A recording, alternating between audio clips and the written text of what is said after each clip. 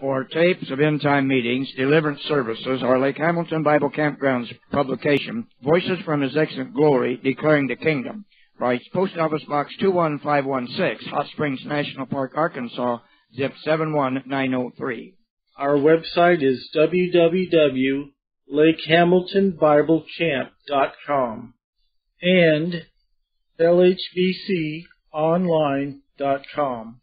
There are many free audio files there. It's like going to Bible school at home. Friday afternoon, September the 2nd, 1988. Labor Day weekend teaching and deliverance camp meeting being held at Lake Hamilton Bible Campgrounds, Hot Springs National Park, Arkansas. Gene and Earlene Moody, Baton Rouge, Louisiana, are the teachers of the afternoon. This is a deliverance service. So Brother Gene and Earlene Moody are going to teach this afternoon. Okay, I guess maybe I'll mention that first. We have a deliverance manual, which is about 450 pages long. It's actually 4 books in one. It's Basic Deliverance, Advanced Deliverance, Mass Deliverance, and How to Do Deliverance. If you'd like to get a book, they're back there on the book table, and you have to pay for those. Now, what I'm getting ready to give you now, you get for free. The Lord impressed us with these books sometimes some years back. They're not original with us, but we've really made good use of them. And I have the Curse of Ahab and the Curse of Jezebel. Ahab is for men and Jezebel is for women. Now I've got a set of each. I'm going to put one on each side and pass them back that way until we run out. So all the men get Ahab and all the women get Jezebel. Give them to speed. Just take one and pass them on around. Now there's a number of things we want to cover here. The first thing I'd like to do is have Earlene come up and just tell you some of the things that we go through to get up here. And the whole purpose of this is to help you understand the battle that we're in. So, Earlene, would you come up and tell about yesterday and the day before yesterday? You know, it seems like every time we're supposed to come up here, even if we haven't committed out loud verbally to come, evidently Satan knows, because he begins then to war against us. So day before yesterday, I was out running errands for Gene, and I started home. And I was going down one of the residential streets of our city, and my street had no stop sign, but the crossing streets did. And a man came up to the stop sign, and he stopped momentarily, and then he pulled directly in front of me. And I was going about 35 miles an hour, which was the speed limit there. And I saw the truck, and I knew that I was not going to miss it. Have you ever been in a place like that when there is absolutely no natural or normal way for you to miss it? And yet, somehow, it passed by. And when we passed by each other, the man, as soon as he could, he stopped his truck, he jumped out of it, and I know he was thinking the same thing I was. How in the world, Lord?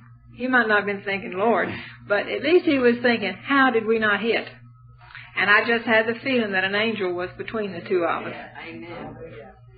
And then, right after that, I went to the cloth store to buy some buttons. And I turned from the button place, and there was a lady there, a very large lady, in height and in size.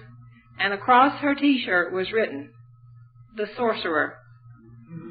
And down beneath were a lot of other little symbols and signs. And this lady continued then to be near me throughout the store.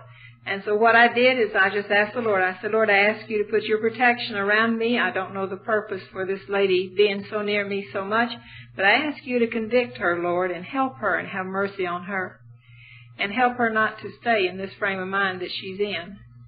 And then I went on home. And I thought about this as I went home, about the protection of the Lord and how we do need to be consciously aware of it. And many times for many years, the Lord has impressed Gene and me to give thanks to God for the things that He does for us that we don't know anything about. And I know when we get there, there will be many things like that. Thank you, Earlene. As we were coming up here yesterday, we came through a lot of different storms. It was very stormy and very dangerous. One of the ways I make my living is I investigate accidents. I'm what's called a motor vehicle accident reconstruction expert. And I can tell you, and I'm also a civil engineer, I can tell you how dangerous roadways can get. And it was very dangerous coming up here. And after we got here, we had a good joke. They were singing about the fire, and so Early and I had a good private joke. Satan was not able to put out the fire. We got here. One of the things that attacks me when I come up here is my stomach. It's amazing the number of times I come up here and have stomach problems. And what we're telling you this far is to help you to get an understanding of the battle we're in. We're in an all-out spiritual warfare, and it's a life and death battle, and it's for your life. It's for your soul, and it's for your mind. Now, the handouts we gave out, those are the Ahab Jezebel handouts. I suggest that the men and women swap after they read theirs. They swap with their husband or wife, or parents, and children, and let them read that. Now, first I'd like to find out how many of you, this is the first time that you have been to a Lake Hamilton Bible camp. Raise your hand. Praise God. Hallelujah. Give them a hand.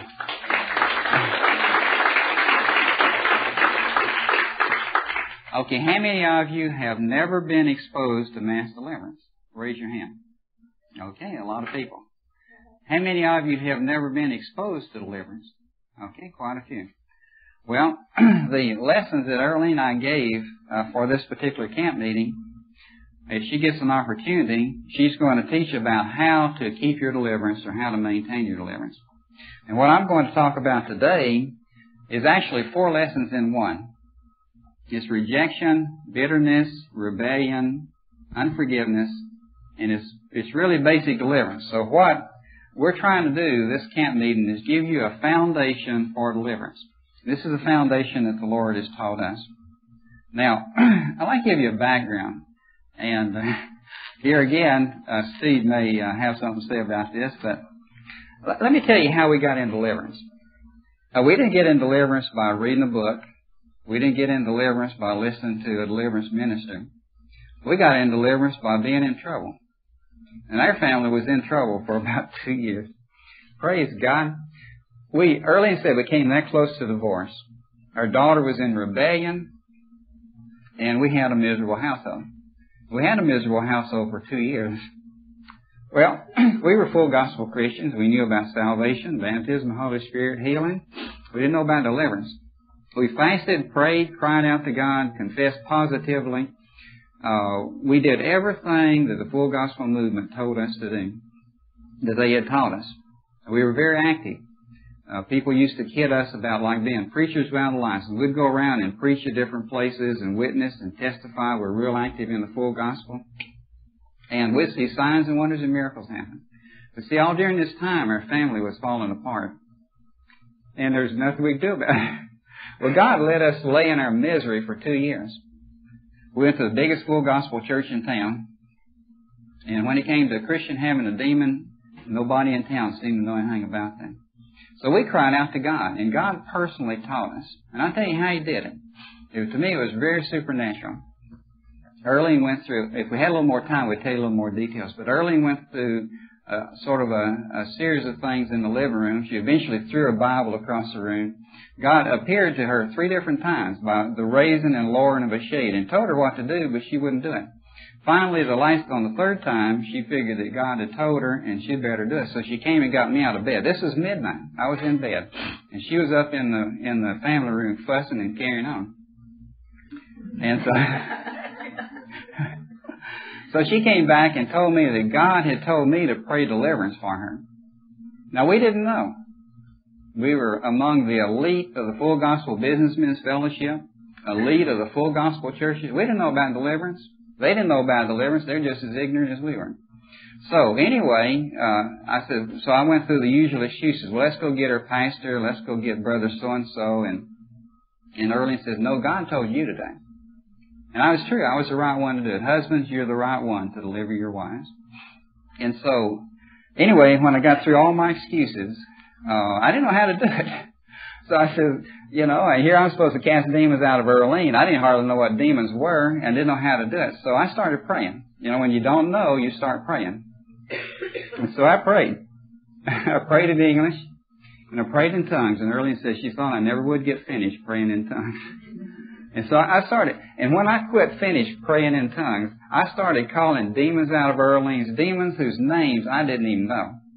can you see supernaturally how God worked through me, through the Holy Spirit, and I didn't even know it, you see. It was almost like, I can't explain it to you. Spiritually, I cannot explain it to you. But God was calling demons out of me, out of Earlene, through me, of names I didn't even know. So this went on, and God took us through what's called basic deliverance, which is what I'm going to teach you right now. And so anyway, I didn't realize what God had done until about a year later. About 6 months later, we ran into Frank and Ida Mae Hammond in Pigs in the Parlor, and we went through, we saw mass deliverance for the first time. This has been now about 13 years ago. Well, praise God, it saved her family. Amen. And to me it's something that praise God. See, nobody can take this away from me. To me, the Lord taught me this. And praise God. And I'm so grateful to God. And we see through the years, this is our ministry. We've seen so many people helped. If you could just understand how rewarding this ministry is, I encourage you to get into it. If you want to see signs and wonders and miracles, if you want to see people's lives change, praise God. So get in deliverance. Every Christian should be in deliverance. You don't need a few oddballs like Earlene and I casting out demons. All of you should be casting out demons. Signs will follow those that believe. In my name they shall cast out demons. So I encourage you. It's our ministry. Our ministry is to teach you how to do it. It's not just to cast your demons out. Now, I'm going to teach you what God taught us. And I feel that He did, and I felt like I needed to explain that to you. And I'm going to teach you. First, you get rejected. Then you become bitter. Then you rebel. And then you go on to many other things like sex sin. And the most important thing is your need to forgive others. Those who've hurt you, maybe hurt you very deeply, who've wounded you, who've sinned against you. That's the most important thing that God has taught us about deliverance. Praise God. Okay, let's go through some scripture. Let's look at rejection first.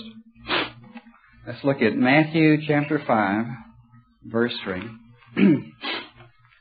I'm going to give you some scriptures that will highlight these different demonic activities that work in your life. Here's talking about being rejected. If you're rejected, you're poor in spirit. Matthew 5, verse 3. Blessed are the poor in spirit, for theirs is the kingdom of heaven. Are you poor in spirit? Well, yours is the kingdom of heaven. Are you rejected? You're poor in spirit. Now let's look at verses 43 and 44. 43 and 44. Ye have heard that it hath been said, Thou shalt love thy neighbor, and hate thine enemy. But I say unto you, love your enemies, bless them that curse you, do good to them that hate you, and pray for them which despitefully use you and persecute you. Well, you have to love your enemies.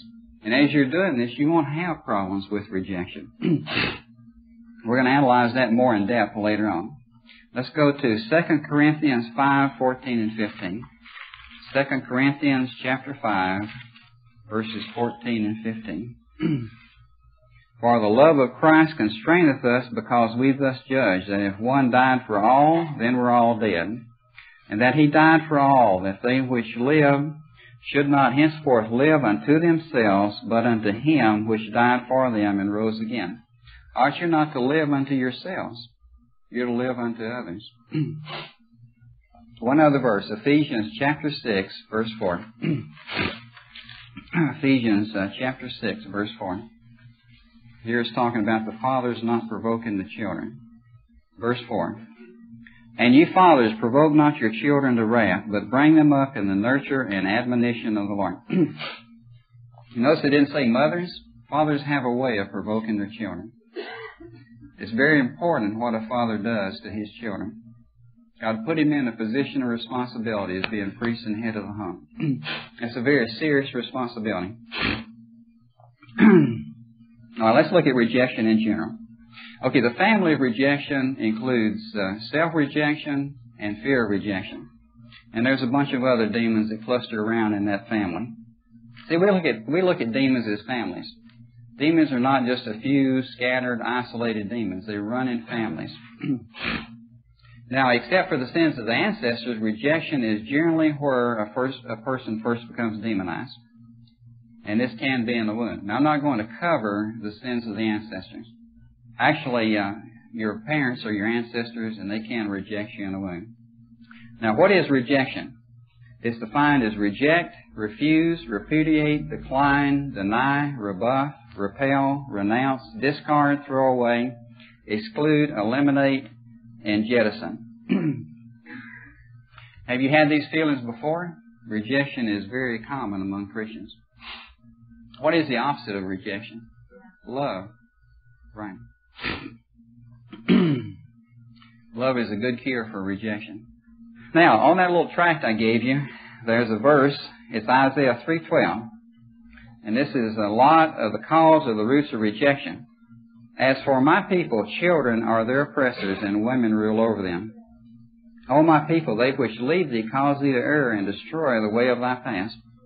Well, are children your oppressors, parents? Do women rule your household, men? Well, if you do, your house is out of divine order. You have problems. Now, I'd just like to read some of the effects of the curse of destruction of family priesthood. The curse of destruction of the family priesthood, which is centered in the father and is usually a result of inherited family curses. Okay, fathers, you're a priest and head of the home.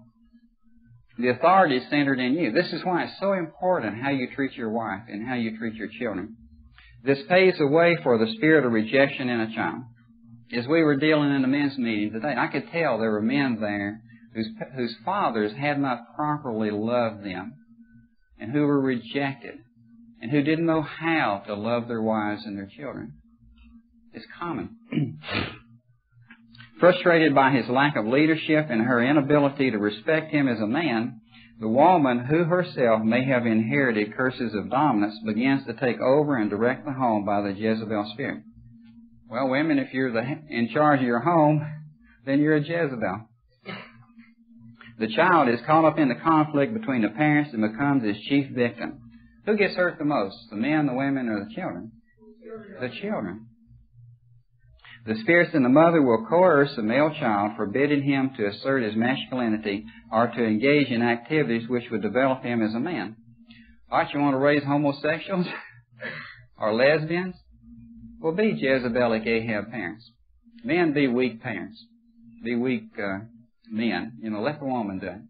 Women, be the real strong masculine woman and take over the family and raise your homosexuals.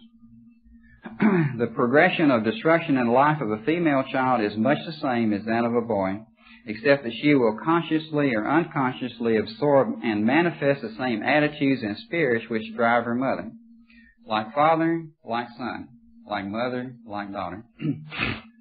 Now I'd like to read you a pattern. There's a definite pattern to the entrance of rejection which in turn opens the door for rebellion. 1. The curse of destruction of the family priesthood, centered in the father. 2. Curses and spirits of withdrawal of the father and dominance by the mother. 3. The spirit of improper discipline usually works through the mother, either over-permissive or too harsh. May associate with a curse of rebellion against discipline on the child's part. 4. The spirit of lying to escape punishment. 5. Curse and spirits of guilt. 6. Curse and spirits of distrust resulting from guilt. 7. Curse and spirits involving lack of communication between parents and child. And finally, the curse and spirits of rejection. Have you ever heard this? My parents don't love me. I can't even get them to talk to me. Do your children say that to you? Now, a few comments about rejection, witchcraft control, and ugliness. We have observed that people with heavy rejection spirits, usually including rejection from the womb, sometimes are rather homely and plain. And I think that especially applies to women. A demon called ugliness is found in many persons. Perhaps you have noticed that people very often look 10 to 20 years younger in their casket than when alive. Now, the beautiful thing is we'll sit and work with people. Many times we work with them for hours.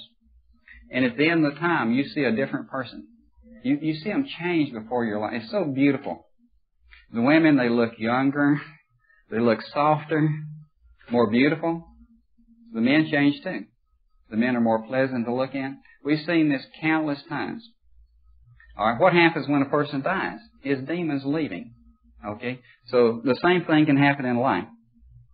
And this is one of the things that you'll see as you work with people. You'll see wonderful changes in their life as they get rid of their demons and as they get rid of their unforgiveness and so forth. Now I'd like to read you a few excerpts about schizophrenia. Schizophrenia is a very common problem. Okay, about half your mental institutions are filled with schizophrenics. About 1 in 8 people is a schizophrenic. So I'd say on average 1 in 8, that's 1 in 8 of you, maybe.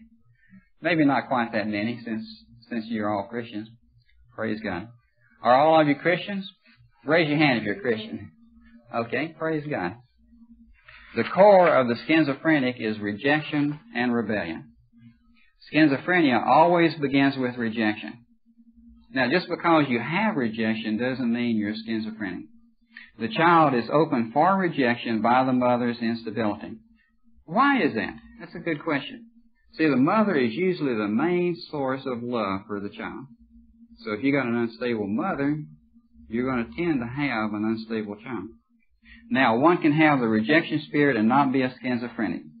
Rejection is a controlled demon in one of the personalities set up within the schizophrenia. Now, listen to this and see if this fits you. Rejection depicts a withdrawn type of personality. It is a feeling within. It is an agony within. It is a starvation of love. It is insecurity. It's inferiority. It's fantasy. It's unreality. It's all on the inside. I don't share in this. Are you here today and you feel like you don't share in what's going on?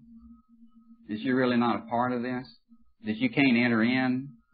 That the people here really don't love you? Sexual perversions represent an extreme attempt to overcome rejection. Sex is not love. Do you realize that? Sex is not love. You may have love with sex. What's the world looking for? They go out for the one-night stands. They're looking for love. They're not looking for sex. They're really looking for love. But you don't get love that way. One who feels rejected wants to feel important. What do you do to make yourself feel important? If you don't accept yourself, you're going to be out trying to do something to make people accept you, to make you feel important, to make you feel like you have self-worth. Now I'd like to deal in the area of bitterness. And let's look at a few scriptures. Deuteronomy chapter 29, verses 18 through 20. Deuteronomy chapter 29, verses 18 through 20. It talks about the root of gall and wormwood. Okay, verse 18. Lest there should be among you man or woman or family or tribe whose heart turneth away this day from the Lord our God to go out and serve the gods of these nations. Lest there should be among you a root that beareth gall and wormwood. And it come to pass, when he heareth the words of this curse, that he bless himself in his heart, saying, I shall have peace, though I walk in the imagination of mine heart, to add drunkenness to thirst. The Lord will not spare him. But then the anger of the Lord and his jealousy shall smote against that man, and all the curses that are written in this book shall lie upon him, and the Lord shall blot out his name from under heaven. Okay, it's talking about the root that beareth gall and wormwood. Do you have a bitter taste in your mouth? Do you have a bitter taste in your stomach? We call that a root of bitterness. Now let's go over to the New Testament, to Acts. Acts chapter 8, verses 22 through 24. Acts chapter 8, verses 22 through 24. It talks about the gall of bitterness and the bond of iniquity. Verse 22. Repent therefore of this thy wickedness, and pray God, if perhaps the thought of thine heart may be forgiven thee. For I perceive that thou art in the gall of bitterness, and in the bond of iniquity. Then answered Simon and said, Pray ye to the Lord for me, that none of these things which ye have spoken come upon me. Are you in the bond of iniquity? Are you in the bond of sin? Romans chapter 3, 13 and 14. Romans chapter 3, verses 13 and 14. Talks about cursing and bitterness. Verse 13. Their throat is an open sepulchre. With their tongues they have used deceit. The poison of asp is under their lips, whose mouth is full of cursing and bitterness. All right, men, do you curse? Do you feel like you have to curse to make people recognize you? Is your English language so limited that you have to curse or cuss? Take the Lord's name in vain to get your point across? Why do you do this? Do you do this because you're rejected? All right, let's look at one more verse. Two more verses. Ephesians chapter 4, 31 and 32. Ephesians chapter 4, verses 31 and 32. Talking about bitterness, wrath, anger, and clamor. Let all bitterness and wrath and anger and clamor and evil speaking be put away from you with all malice. And be ye kind one to another, tender-hearted, forgiving one another, even as God for Christ's sake hath forgiven you. You ask, how do you identify demons? Well, many times I identify them just right out of the Scripture verses. Like in here, I've come across spirits of bitterness, spirits of wrath, of anger, of clamor, of evil speakings, of malice. You can get the names of demons right out of the Scripture verses. Many times we would read Scripture and then call out the demons after reading the Scripture. All right, let's look at one other verse. Hebrews chapter 12, verses 14 and 16. Hebrews chapter 12, verses 14 through 16. Here again, it's talking about the root of bitterness. Don't let the root of bitterness defile you. Verse 14. Follow peace with all men and holiness, without which no man shall see the Lord. Looking diligently lest any man fail of the grace of God, lest any root of bitterness springing up trouble you, and thereby many be defiled. Lest there be any fornicator or profane person, such as Esau, who for one morsel of meat sold his birthright. All right, if you're bitter, bitterness will defile you. It will defile those around you. It will defile your family. Now let's look at bitterness in general. Okay, there's a common demon family, and in this family there's resentment, hatred, unforgiveness, violence, temper, anger, murder, and suicide. And we'll call this out. Now, generally, after you become rejected, then you become bitter. Does that make sense to you? You get rejected, and then you get bitter about the situation. What is the opposite of bitterness? It's forgiveness.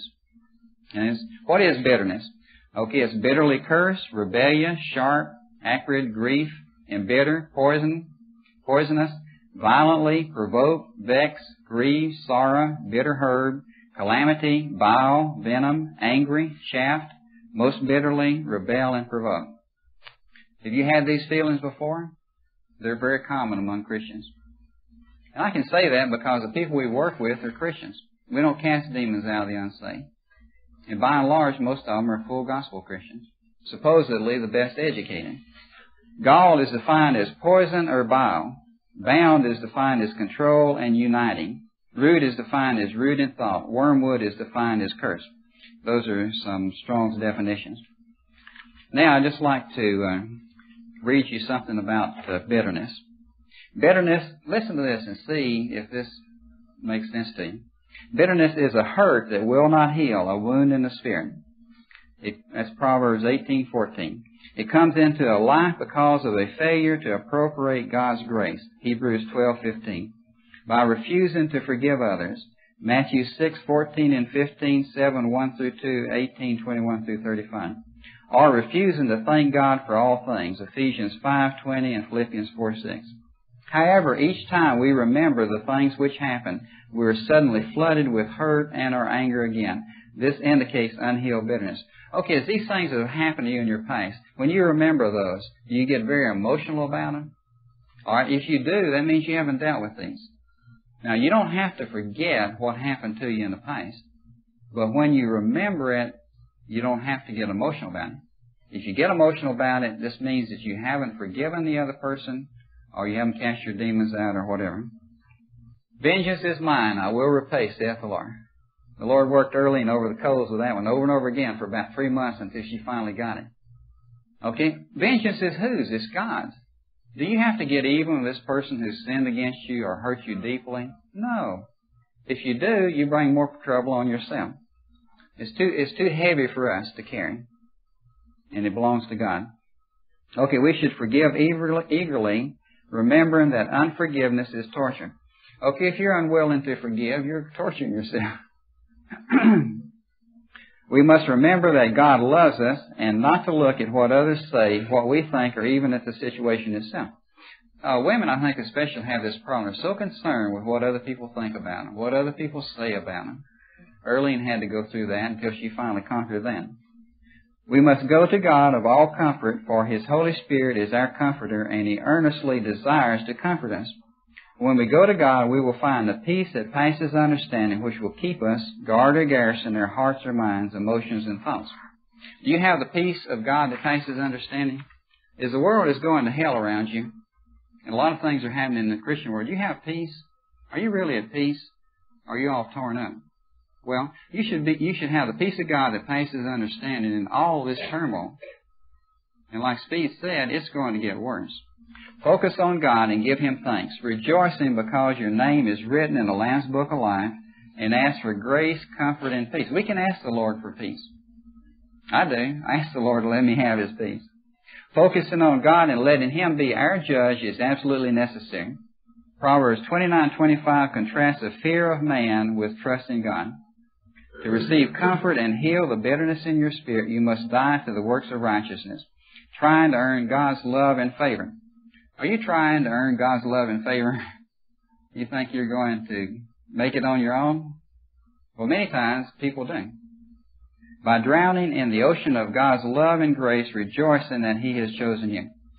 I suppose that today we could arrange that you wouldn't have anything except your life. We take everything away from you. We strip you bare, take all your clothes, kill your husband and wife, your children. There's nothing left but you. Would you have anything to rejoice about? What would you rejoice about if we stripped you of every possession, every loved one? You'd have your salvation. Your salvation is enough to rejoice about on your deathbed, even if you're being martyred. Not only that, if you get martyred, you get the martyr's crown, which is the greatest crown there is. Anybody want to line up in the martyrs' line? Okay, now let's look at the family of rebellion, and let's look at 4 different scriptures.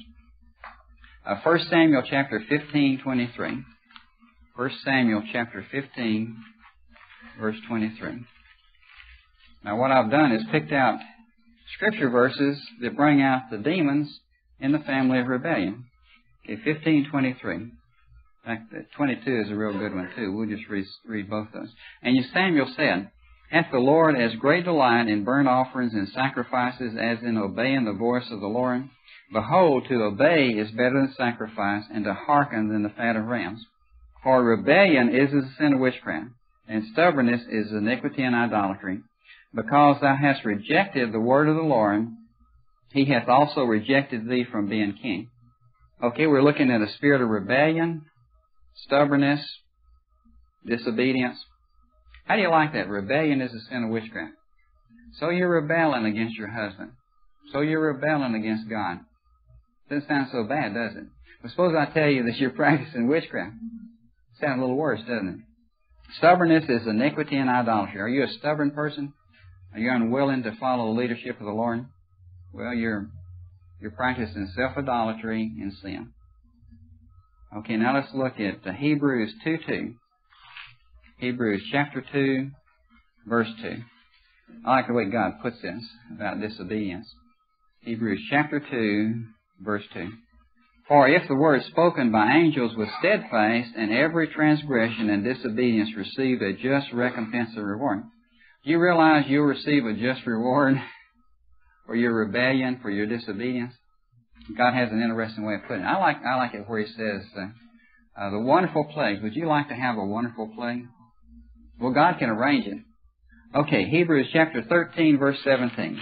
Hebrews chapter 13, verse 17. Here's talking about submission. And the opposite of that is anti-submissiveness. Okay, Hebrews chapter 13, verse 17. "Obey them that have the rule over you, and submit yourselves, for they watch for your souls as they that must give an account, that they may do it with joy and not with grief, for that is unprofitable to you."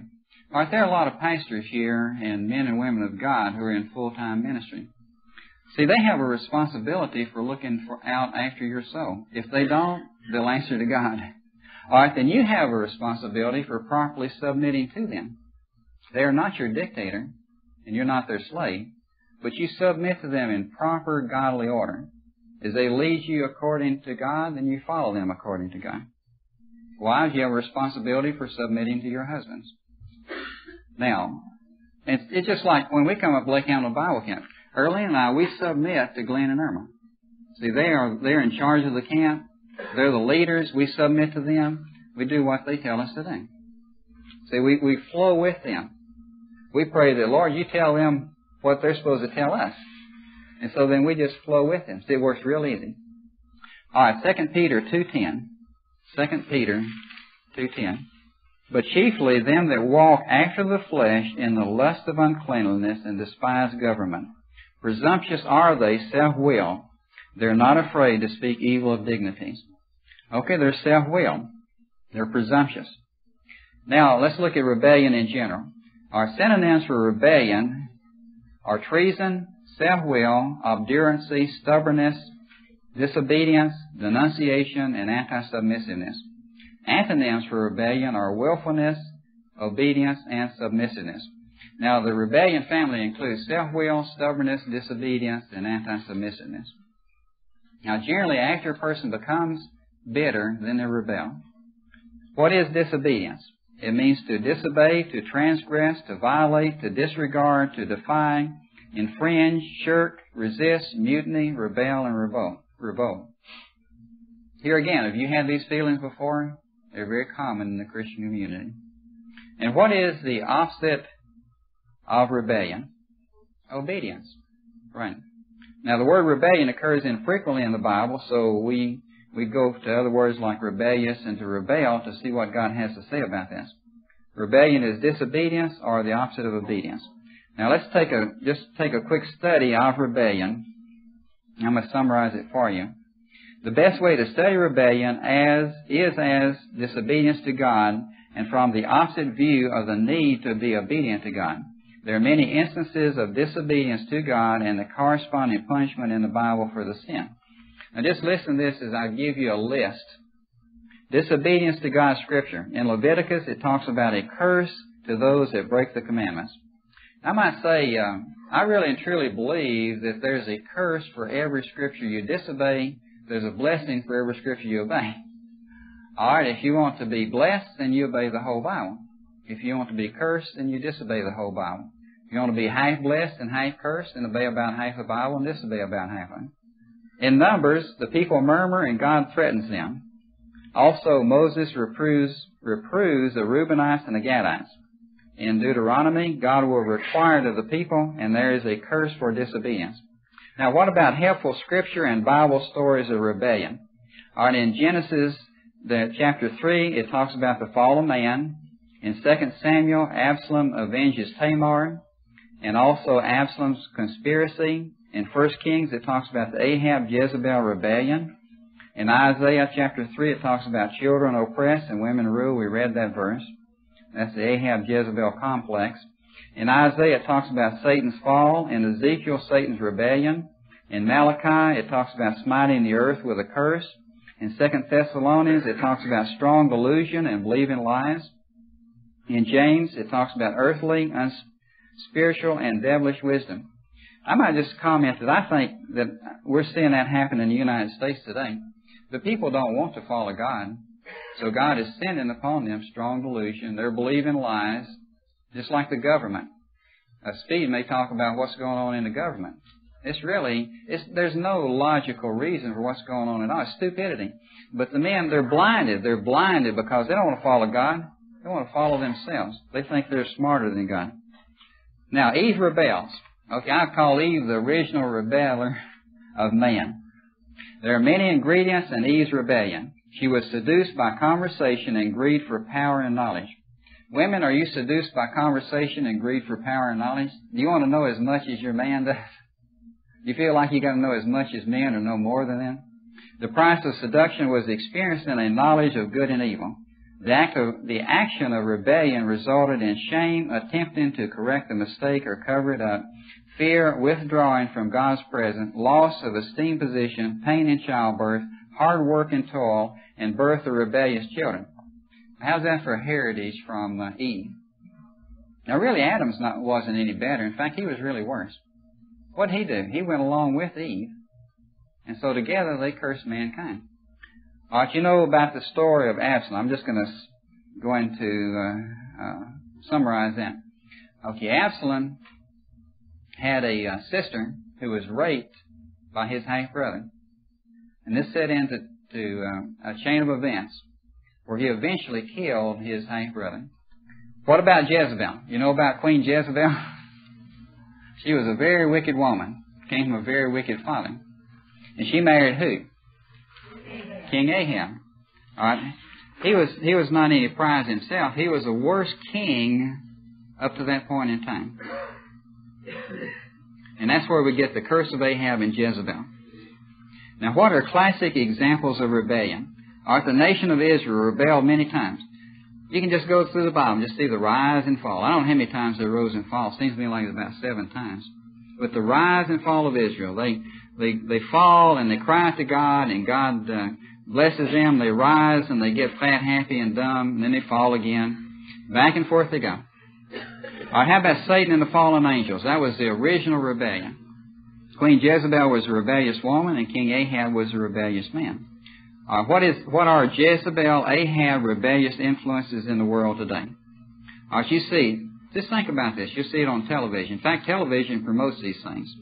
If you're a television addict, then you're being indoctrinated into the ways of the world, into the ways of humanism, to lead you down the primrose path to hell. Divorce and one-parent families. You're seeing more and more one-parent families. Felionism pictures bungling father and clever mother. On television, a woman is so smart and a man is so dumb. Sex, no restriction. Have sex any way you want to. Men, women, boys, girls, young, old, animals. Just take it any way you want to. It's all right. The young people. And I speak to you young people. You're confused. You're rebellious. Your parents haven't taught you. How about drugs, sex, and music? A society with emotional problems. Effeminate, emotional, weak spiritual, and weak physical men. Do you fall in this category, men? Are you an Ahab weak man? You don't have to be. And God will hold you responsible for being that way, too. You can't just blame it on your wife. Well, my wife was a Jezebel. She wouldn't let me do these things. Sorry, man, that's no excuse. Okay, women's false strength put to a test usually fails. These women tell you they're so strong, and then they get into a bind, and they just explode. They just fall apart. The children, they have fear, insecurity, frustration, difficulty learning, potential corruption, discord, growth in a cult and cult, selfishness, doubt, inability to achieve, hypochondriacs, and church splits. These are some of the things that come out of these relationships. Okay, now let me just summarize the rebellion. A study of the Bible shows clearly that God hates rebellion and He will punish the people for their sins. The people are blessed when they obey the Bible, and they're cursed when they disobey the Bible commandments. All rebellion is against God. Do you realize that, women? When you rebel against your husband, who God put in authority over you, you're rebelling against God. That's something the Lord showed early. For example, when a wife rebels against her husband, she is not just rebelling against him, but against God, who put the husband in authority over the wife. Finally, rebellion can be very costly, while obedience can be very rewarding. The Bible applies equally to an individual, family, church, community, nation, and so forth. And it's very interesting to me to watch the rebellion in the United States, and to watch us fall from being a power, and watch us fall in so many different areas. It's really sad. Now I'm going to teach you the most important lesson of all. It's called unforgiveness, and this is the most important thing that God has taught us about deliverance. The detriment of unforgiveness and the value of forgiveness. And let's look at some scripture. Psalm 103, 3 and 12. Psalm 103, verses 3 and 12. 103, 3. Who forgiveth thine iniquities, who healeth all thy diseases. In verse 12. As far as the east is from the west, so far hath He removed our transgressions from us. Okay, that's God. God has forgiven us. He's put our transgression as far as the east is from the west. Now, Matthew 5:44. Okay, we read that one. I'm going to read it again out of my notes here. You can turn to it if you like. In fact, let's just go ahead and analyze that verse right there. Matthew 5:44. But I say unto you, Erling, would you get me a glass of water? But I say unto you, love your enemies, bless them that curse you, do good to them that hate you, and pray for them which despitefully use you and persecute you. Now, do you realize there are no excuses in the Bible? There are no excuses for your bad behavior. Okay, so you have to forgive your enemies, no matter what they did to you, no matter how bad it was. You have no choice. Well, you do have a choice, really. You know, God will let you perish in your sin. He'll let you stay in your misery. He'll let you go to hell. He'll let you live a miserable life here on earth. But as a Christian, you really don't have any choice. Okay, let's analyze that. Love your enemies. Now, do you have to love Satan? So you're supposed to love Satan, love demons, love sin and iniquity, love evil? No. You have every right to hate everything that God hates.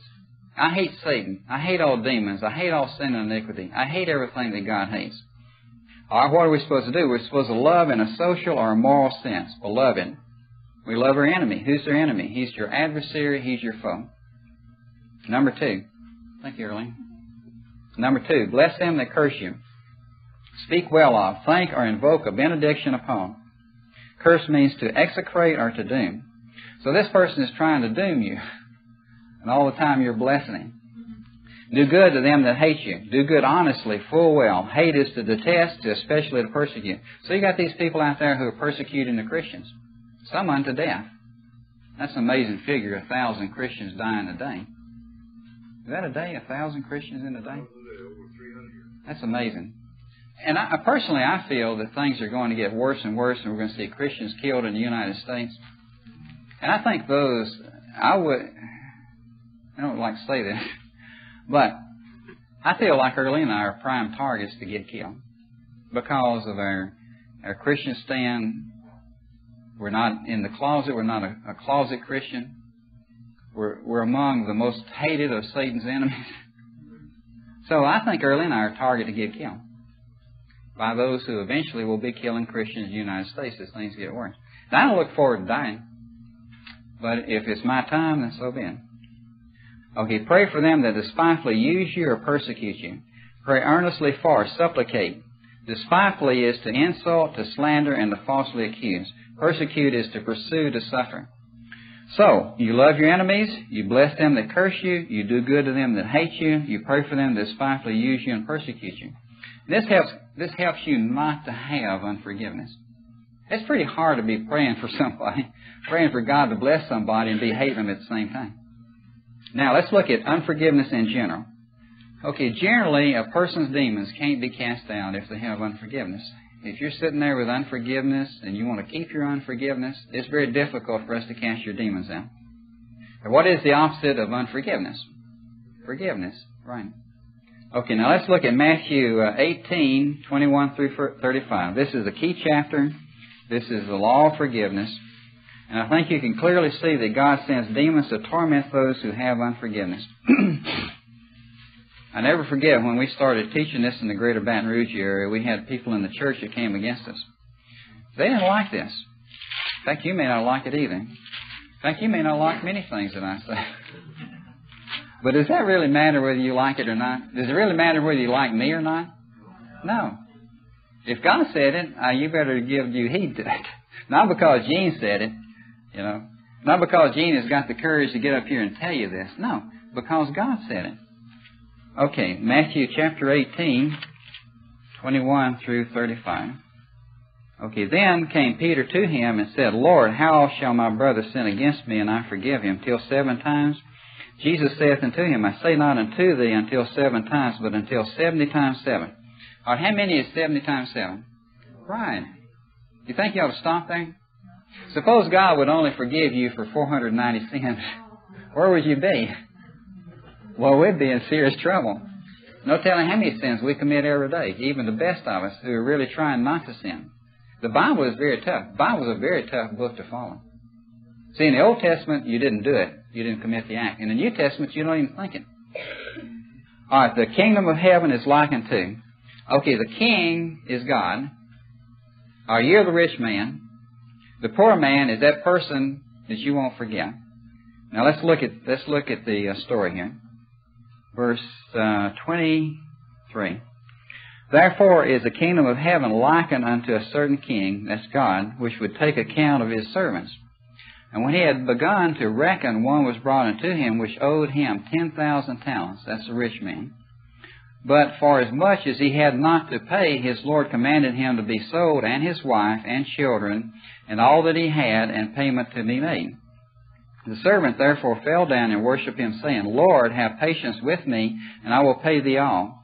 Then the Lord of that servant was moved with compassion, and loosed him, and forgave him the debt.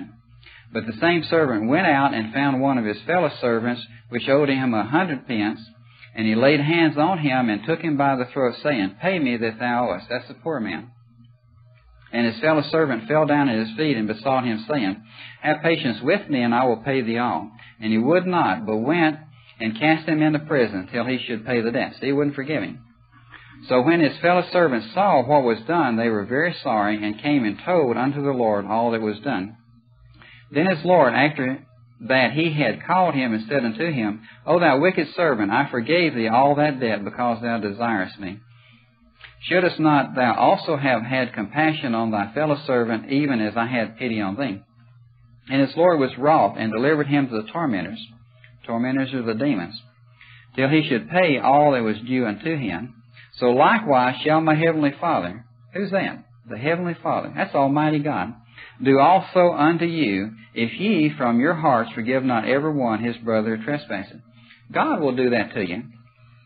So likewise shall your heavenly Father do also unto you, if ye from your hearts forgive not every one his brother their trespasses. So God will do it to you.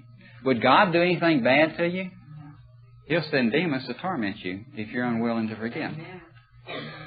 Now let's break this down a little further. I like numbers. Okay, a talent is 750 ounces of silver.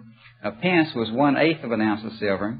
10,000 talents times 750 was 7,500,000 ounces of silver. Or one time I calculated that to be $52,800,000. 100 pence times an eighth was 2.5 ounces, which calculated out as $44. The ratio would be like $1 to 600,000, or 600,000 times as much. Okay, so God forgave the rich man 600,000 times as much as the rich man was willing to forgive the poor man. All right, the tormentors are Satan and his demons. The prison is then in jail with Satan as a warden and his demons as guard.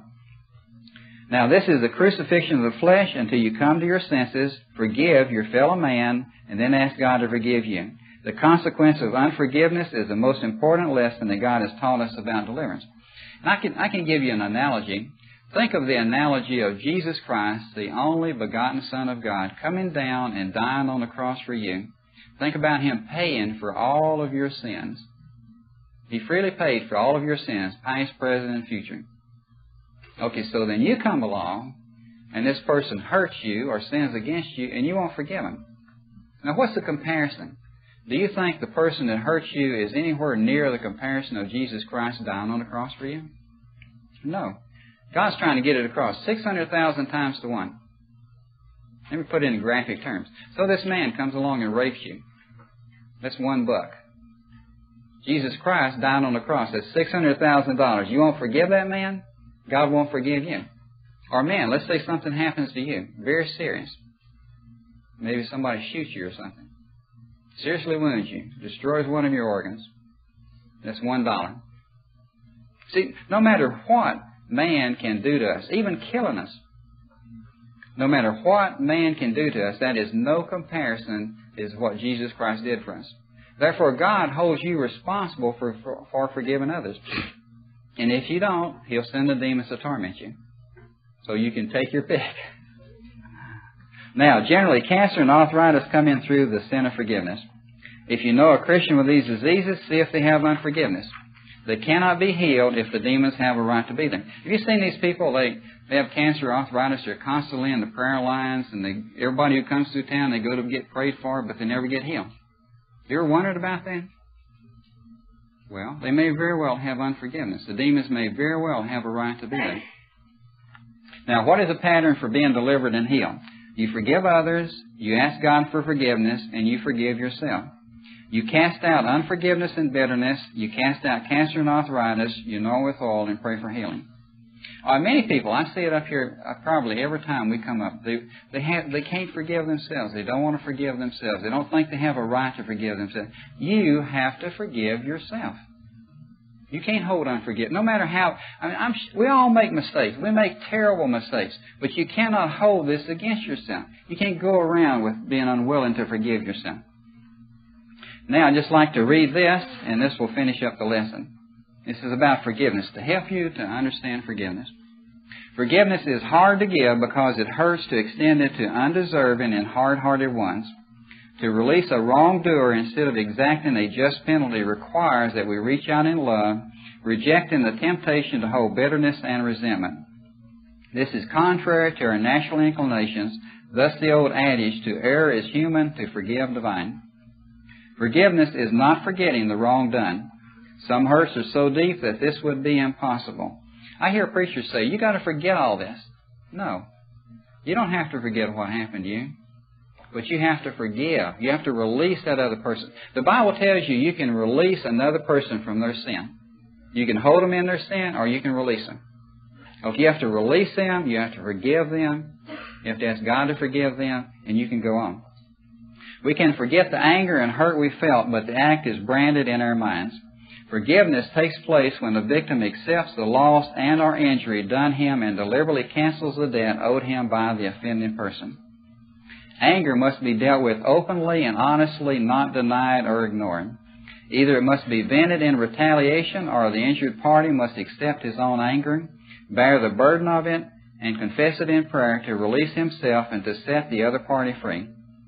Revenge always hurts the revenger far more than the one at whom it's leveled. In other words, our pattern must be the grievous and substitutionary death of Christ. He willingly received all the hurt and evil of the entire human race in His own body on the tree to pay the debt for our guilt. He now offers what He has wrought as a free gift to undeserving and guilty persons so that they can be free. As nothing else will, forgiveness takes us into the mysteries of grace where God forgives unconditionally on the basis of the substitutionary payment by another. One of the fruits of the Holy Spirit's work in a life is the quality of meekness. There is a quality which is nurtured and abetted by practice in forgiveness. And meekness is not being sissy.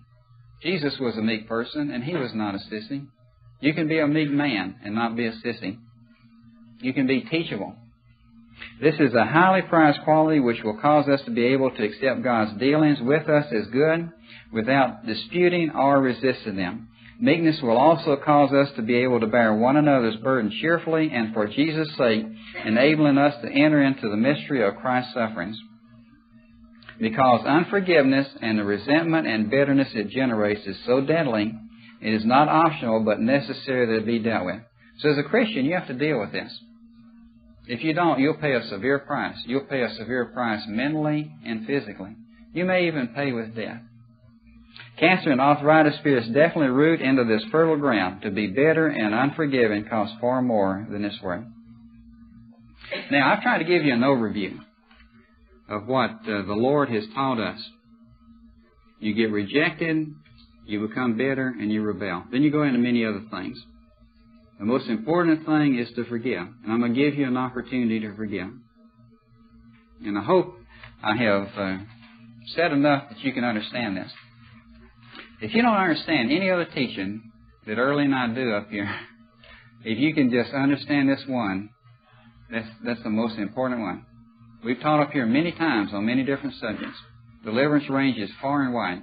But if you can understand what I taught you today, and if you can put this into practice, it will be the most important thing that we could have done for you. Now, we're going to go through some mass deliverance. And I think probably I need to give you a few clues about this. All right, how do you go through mass deliverance? Many of you have not been through mass deliverance, and many of you have.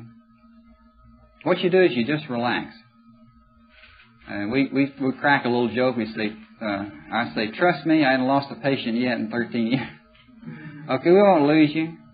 If the demons take over, we'll get you back. Don't worry. Okay, so just relax. Just relax and trust me and trust the Holy Spirit. Now, don't put on any act. You don't have to fake deliverance. You don't have to do anything. You're just natural. As the demons come out, just let them come out. You may want to cough or blow your nose or whatever. The demons may talk through you. Okay, just relax. Just let them. Don't hold back. Don't hold back.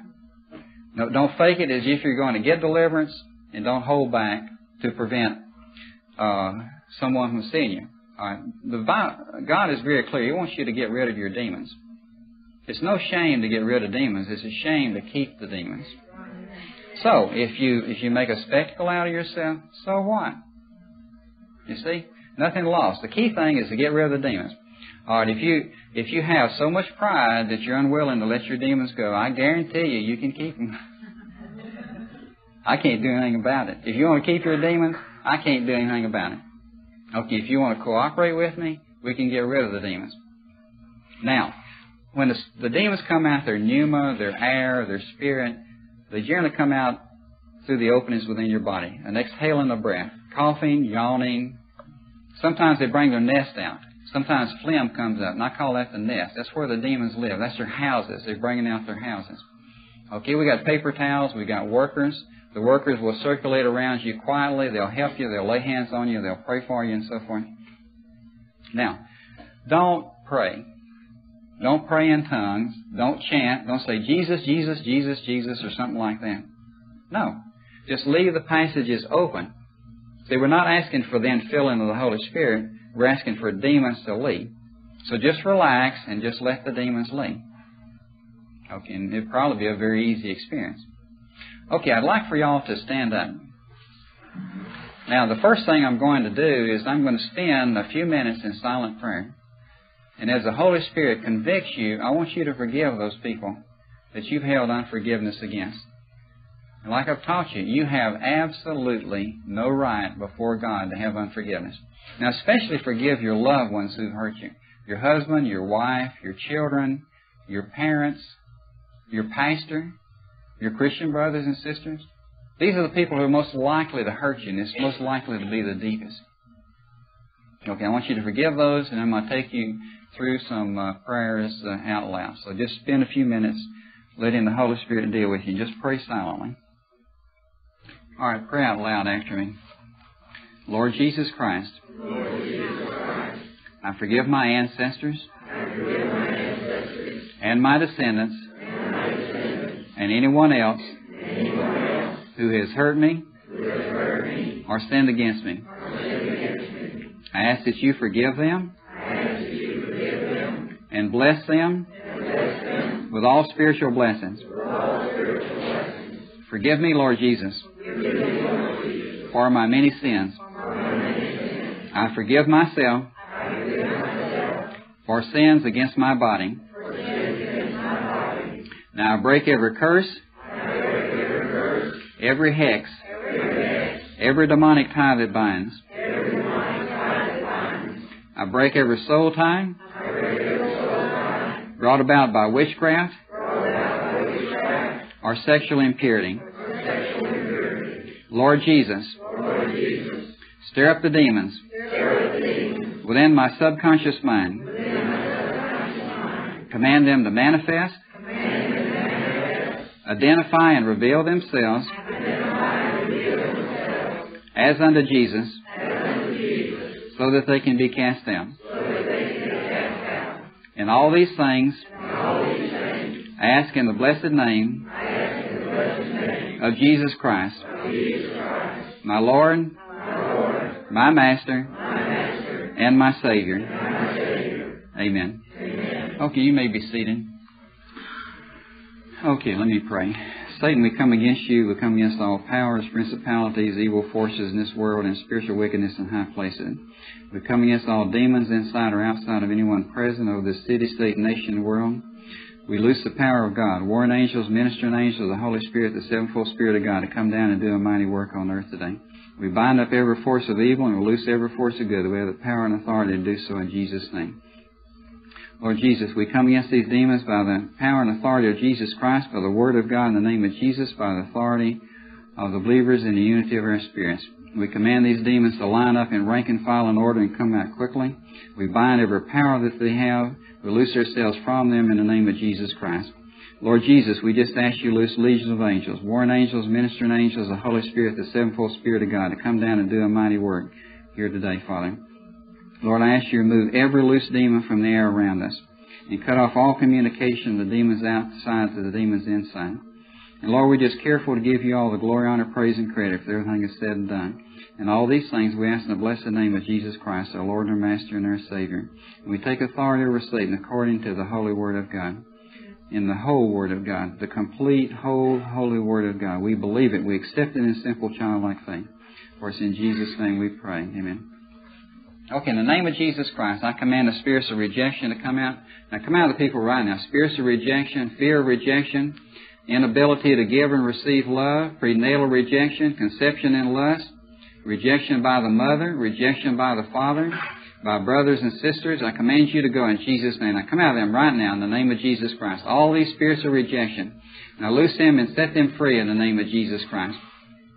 And I remind you, evil spirits, that you're going to be cast in the lake of fire and brimstone, where there be weeping and gnashing of teeth, where the worm shall never die, and the fire shall never be quenched. You'll be cast in there with your master Satan. You'll be in total loneliness and total despair, and you have very little time left. I command you to go in Jesus' name. Now come out of the people. Now loose the spirits of love upon these people in Jesus' name. The spirits of love, I'll loose them upon the people in Jesus' name. Lord Jesus, let them see how much you love them. Show them by your Holy Spirit, Father, how much that you love them. Now come out, spirits of rejection. Conception and lust. I call out conception and lust. Come out right now in the name of Jesus Christ. In the name of Jesus Christ, I call out the spirit of the bastard. Come out in the name of Jesus Christ. The spirit of the bastard, I command you to go in Jesus' name. All rejection, now loose them and set them free in the name of Jesus Christ. I want all that rejection. Behold, I give unto you power to tread on serpents and scorpions and over all the power of the enemy, and nothing shall by any means hurt you. Signs will follow those that believe. In my name they shall cast out demons. Now come out right now. Line up in rank and file and order and come out quickly. All those spirits of rejection. We are not rejected, we're loved. That's right. Now come out right now. We love each other and God loves us and our family loves us. Now come out in the name of Jesus Christ. Come out. All this rejection. All these hurts and deep hurts and scars and nests, I command you to go in Jesus' name. Now come out. All hurts and deep hurts, scars and nests, I command you to go in Jesus' name. Now come out. Roots, memories, scar nests, and habits, ruler demons, and lesser demons, go in the name of Jesus Christ. All these common demon families, I command you to go. Now come out right now. Loose them and set them free in the name of Jesus Christ. Go. All this rejection, you must go in the name of Jesus Christ. Now come out, spirits of bitterness, ruler of bitterness, root of bitterness, I command you to go in Jesus' name. Now go. The family of bitterness, I command you to go in Jesus' name. I stir you up and I drive you out in the name of Jesus Christ. I want all the bitterness to go. That's right, all the bitterness, the whole family of bitterness. Come out, spirits of resentment, hatred, unforgiveness, I command you to go. Come out, resentment, hatred, and unforgiveness. And I remind you, demons, that we have forgiven those who've hurt us. Now come out in the name of Jesus Christ. You have no right to be there. You have no right to remain. You will come out in the name of Jesus Christ. Now loose them and set them free. Every spirit of unforgiveness, I command you to go in Jesus' name. All unforgiveness, we've released everyone from the sins that they have committed against us, and I command you to go in Jesus' name. You must go. You have no choice. You will go in the name of Jesus Christ. Now come out, spirits of violence, temper, anger, and retaliation. We command you to go in Jesus' name. Come out. Violence, temper, anger, and retaliation. Vengeance is mine. I will repay, saith the Lord. Let not the sun set on your anger and give place to the devil. Come out in the name of Jesus Christ. Come out. Right now, loose them and set them free in the name of Jesus Christ. All these evil spirits. Violence, temper, anger, and retaliation. I command you to go. Come on out. Up and out of them. Line up in rank and file and order and come out quickly. I command you to go in Jesus' name. Now come out every spirit of murder, suicide, death, abortion, agreement with abortion, death and fear of death. Come out in the name of Jesus Christ. Come out. All those killer spirits, I command you to go in Jesus' name. Come out. All these killer spirits. Death, suicide, abortion, come out in the name of Jesus Christ. Come out. Agreement with abortion. Death and fear of death. Come out in Jesus' name. Come on, up and out of them right now in the name of Jesus Christ. All fears, fears of all types. Come out. Fears of all types and phobias of all types. I command you to go in Jesus' name. Now go. Come out. Death, death. Come out. Death and fear of death. Go in the name of Jesus Christ. Go. Death and fear of death. Come out. Come out in the name of Jesus Christ. Death and fear of death. Suicide. Death wish. Come out. The spirit of death wish. I call you out in the name of Jesus Christ. Come out. The death wish. Suicide. Murder. Abortion. Go in the name of Jesus Christ. The killer spirits, the desire to kill somebody or to maim them or so forth, I command you to go in Jesus' name. Now come out. I want all these evil spirits to go. Murder, suicide, death, abortion, death and fear of death, come out in the name of Jesus Christ. Come out. The whole bitterness clan.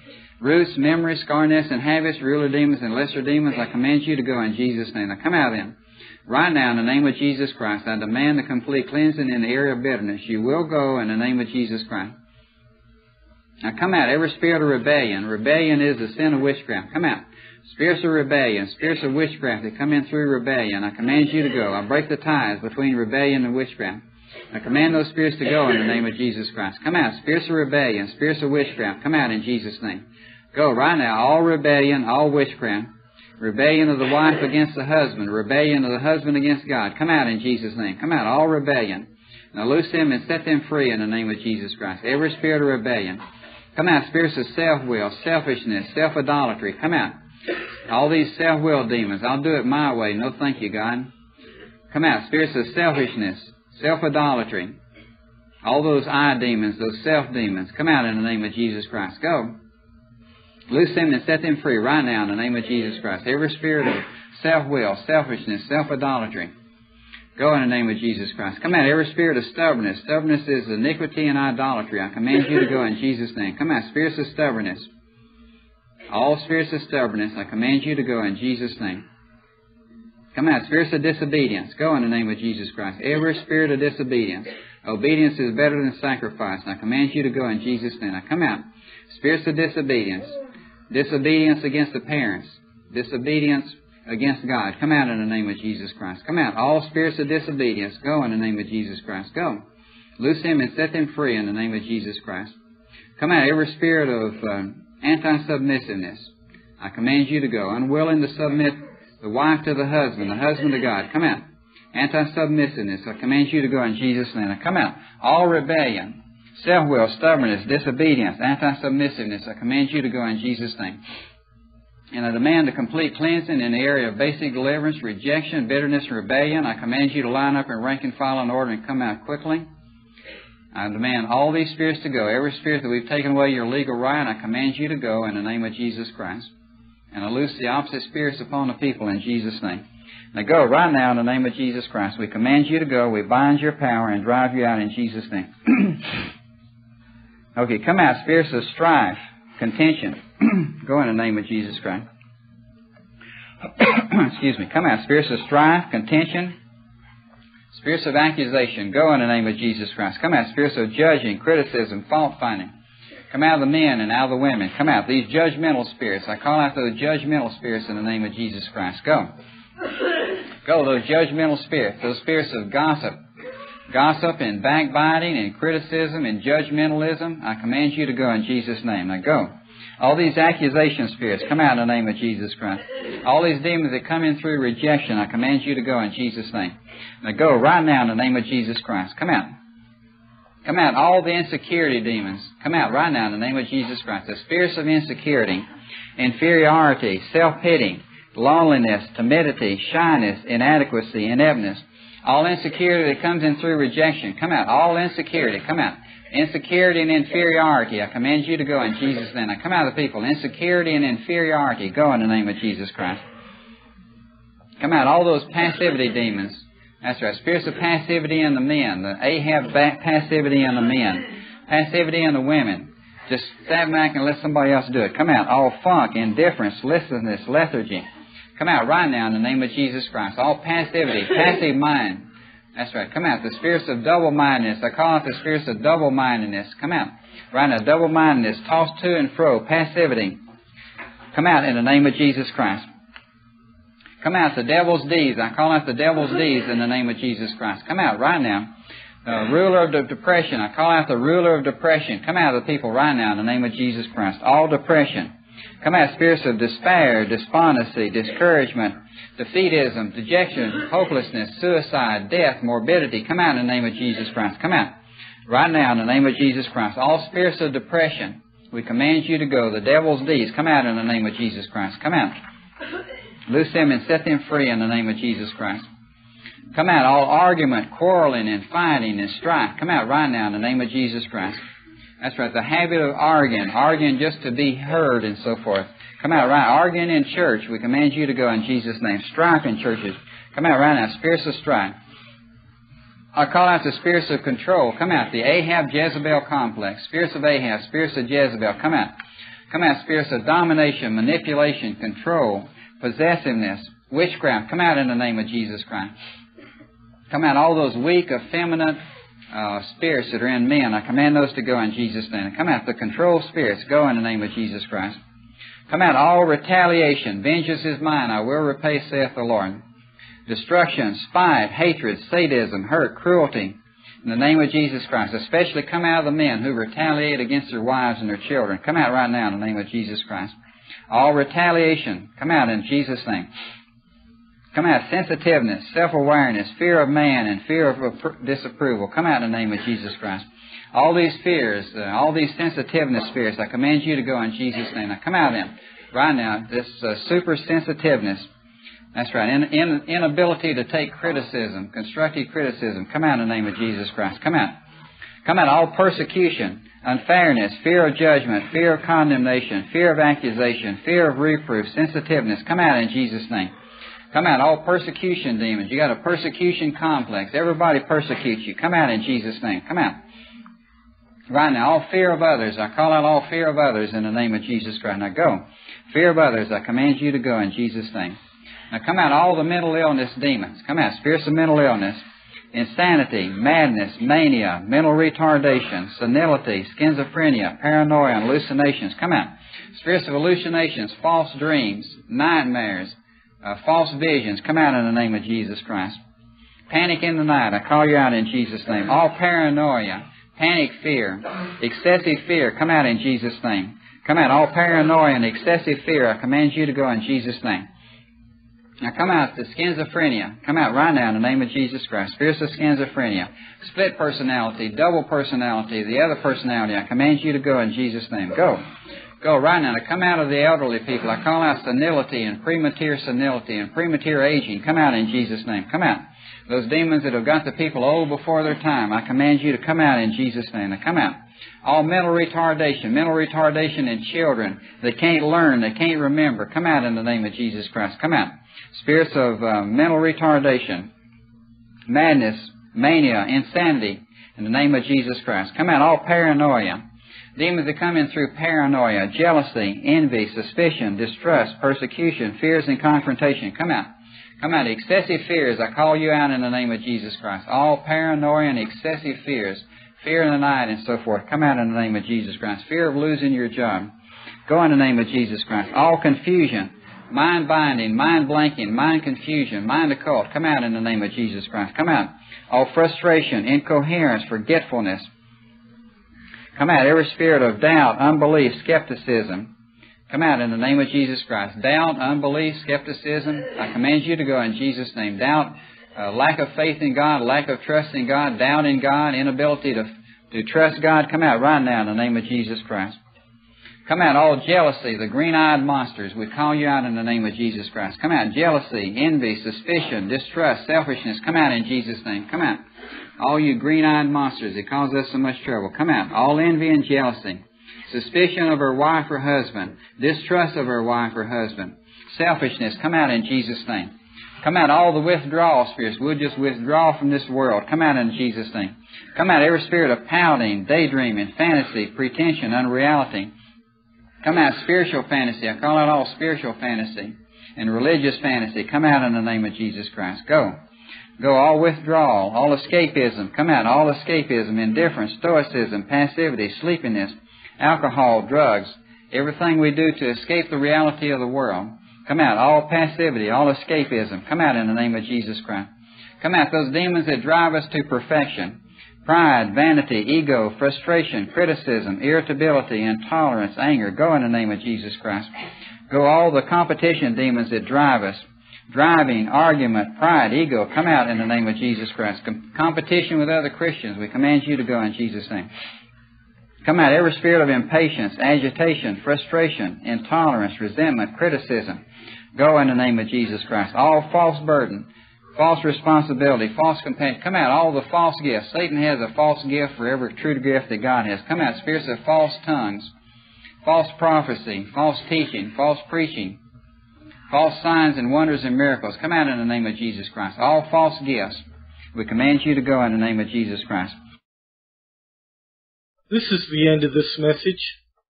Our website is www.liveranceministries.org. LakeHamiltonBibleCamp.com, and LHBCOnline.com. There are many free audio files there. It's like going to Bible school at home. Thank you.